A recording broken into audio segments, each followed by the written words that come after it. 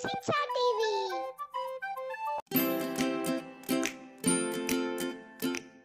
In a village there is a landlord named Rama who thinks he is the wisest of all.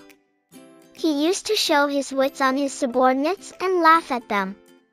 One day when Rama was in the farm, a man came from nearby village.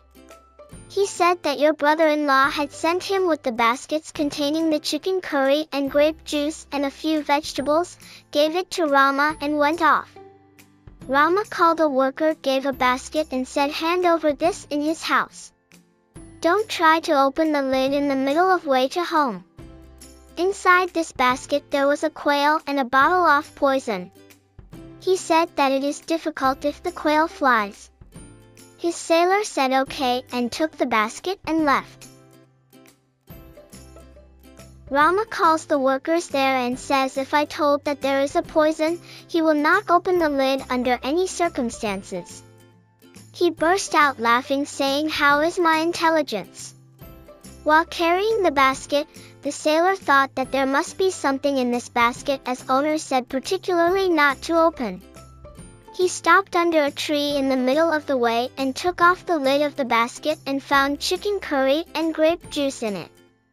On seeing them, he felt eating it and emptied the entire basket and slept happily under the tree.